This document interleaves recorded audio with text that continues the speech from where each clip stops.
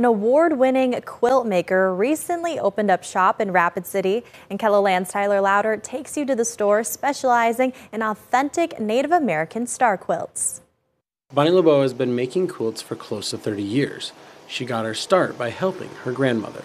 We like to, within our culture, we like to honor the achievements of our people, of our children, when they do significant acts of achievement or valor or other such things. Graduation, of course, is always the biggest time of the year. LeBeau recently opened up shop on North La Crosse Street, where she sells quilts along with the materials to make them. Always great to have more fabric choices in Rapid City. We have a very active group of women and men who are quilters in Rapid City, and we just love it.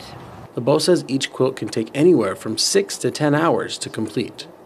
You just don't see them like you used to. So it's awesome that someone's out here coming alive for the future generations, because so much stuff right now seems to be going on the wayside.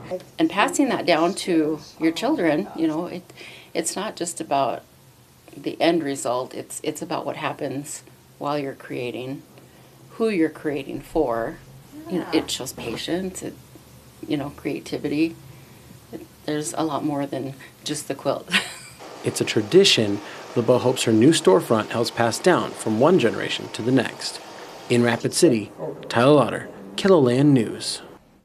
Bonnie LeBeau Quilts will have an official grand opening during this year's Black Hills Powwow later this fall, and she takes orders in her store as well as online through